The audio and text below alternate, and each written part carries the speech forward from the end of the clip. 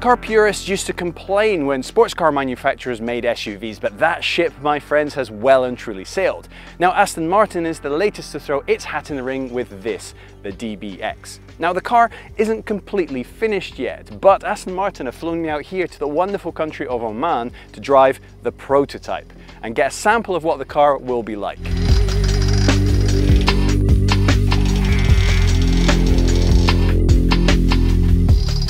This may be a prototype, but we have already had a look at the finished design of the car.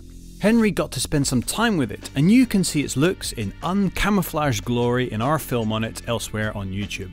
The DBX certainly follows suit with other manufacturers, retaining some of the hallmarks of design language, while stretching and bulging the bodywork to accommodate a more practical interior and rugged body height. The unmistakable front end couldn't be anything other than an Aston, and even though the rear looks a little fussy, shall we say, you can see a lot of the current lineup of sports cars in there. The interior, especially when spec'd in the tan colour we previously saw it in, really shows off how much the full cabin experience means to Aston Martin for the DBX, bringing a higher level of luxury front and rear than we've ever seen before in an Aston. Legroom, boot space, as well as storage space in the cabin are in abundance. The leather-clad dash and doors look exquisite, and the driving position, while elevated, still feels sports car-like. But all of that is absolutely for nothing if it doesn't drive well, and although it will be quite a few months before we get to drive the full production version of the car, this drive out on some of Oman's rougher roads should start to give me a bit of a clue. Now paradoxically, driving this feels both weird and familiar. It's weird because I'm hustling an Aston Martin down a gravel road, and there's nothing about that sentence that makes any sense. But it's familiar in that it's the same feeling that I had when I drove Bentayga or Cullinan or Urus, and frankly it's a more common occurrence now than ever before. It's something that happens so frequently, in fact, that I shouldn't be surprised that it exists at all. Now this is a prototype, so it's not the final car. The steering, the suspension, everything is still being dialed in. But immediately, this does suggest that you're going to get an Aston Martin sports car feel from an SUV. Now, you've got the same Vantage powertrain, but you're carrying several hundred kilos extra in weight. 2,248 kilograms of weight, in fact. But that turbocharged V8 with 542 brake horsepower and 516 pounds-feet of torque is more than up for the task, taking the DBX from 0 to 60 in 4.3 seconds and all the way up to 181 miles an hour. Power flows through Aston Martin's first ever 9-speed transmission. That combination allows for effortless motorway cruising, but when you want it, the ability to put your foot down and enjoy that power. That power, by default, is sent completely to the rear wheels, which keeps that sense of a front-engined rear-wheel drive sports car right up to the moment the car needs more power sent to the front, which can go up to 50-50 front-to-rear torque distribution. And although you do feel that weight, the places you're going to use this car, well, they don't really compare. I'm not going to take Vantage out on a gravel road like this. So really, it's more fair to compare it to other cars in the high-performance SUV sector. So imagine the Bentayga and the Urus, for example. Price-wise, the DBX is going to sit right along those two. But it's not going to be as soft and plush as the Betayga, nor as crazy and outlandish as the Urus. It's going to sit somewhere in between. You're going to get a very sports car orientated car with enough off-roading and comfort and practicality elements to kind of satisfy both sides of the equation. Aston Martin have built this on their own custom-made platform, new to this car. And you don't build a new platform just for one car. It's a real statement of intent from Aston Martin.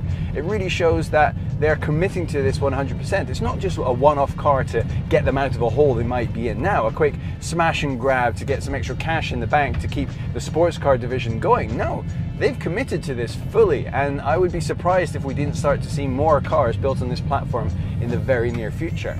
Out on normal roads, the DBX cruises just fine, thanks partly to that gearbox. NVH wasn't in its final spec in this prototype, but expect it to ride fairly quietly by the time it hits roads for real. The seating position doesn't feel overly high, and because it's trimmed wonderfully like an Aston should, you should, for a while, forget you're actually driving an SUV. The suspension features double wishbones at the front and multi-link at the rear, with 3-chamber air suspension setup, as well as active dampers and a 48-volt anti-roll system. Basically, that means that depending on how the car is set up, it could handle as rock firm as a track car or like a boat. In the final production version, the car's available settings will undoubtedly be incredibly well selected from a range from quite compliant to somewhat firm. In this prototype, the modes available gave a certain degree of body roll, which was extremely welcome to help feel the weight moving around at speed. The driving modes on offer are slightly different to those we're used to in Astons. Instead of dealing in the chassis and drivetrain individually, you're now presented with more fixed modes to move through, from Terrain Plus on one side to Sports Plus on the other. That didn't feel like too much of a restriction, as even on these prototypes, these modes seem well suited to the different driving terrains. Out on normal roads, the Sport and Sport Plus modes did exactly what you'd expect, lowering, tightening, and generally giving a more engaging drive. Throwing it around on good quality tarmac was an absolute delight. The Terrain and Terrain Plus modes are for the most challenging of off-road environments, lifting the car to its tallest height and softening the suspension accordingly. However, our off-road experience was limited to rocky gravel, where the standard drive mode was more than capable. So, what's my opinion on the DBX? Well, considering it was still an early-ish prototype and it was simultaneously being used to develop the electronics and final configuration of the DBX, it was, frankly, what I expected.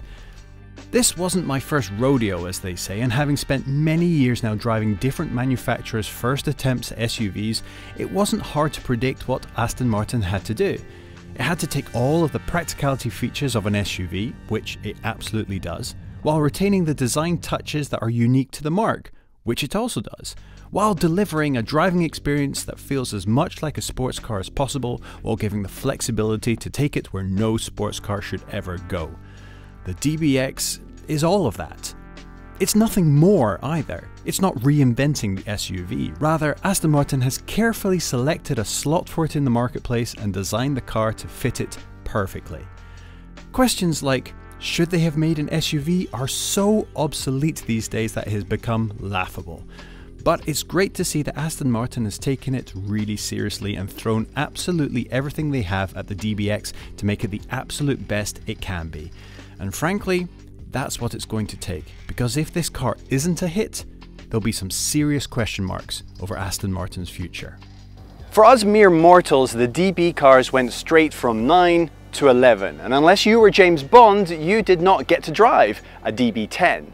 But maybe with the DBX, this is our chance to drive that missing car. In fact, maybe there'll be a point at which we consider the SUVs to be such a natural part of the Aston Martin lineup that we will have forgotten a time when they didn't make them. The DB letters, when Aston Martin started using them, stood for David Brown, a man who secured Aston Martin's safety for years and years to come. Now this car, the DBX, has got that same job. Now, will this SUV save Aston Martin and make it successful for years and years to come? Well, if today's driving is anything to go by, it just might well be.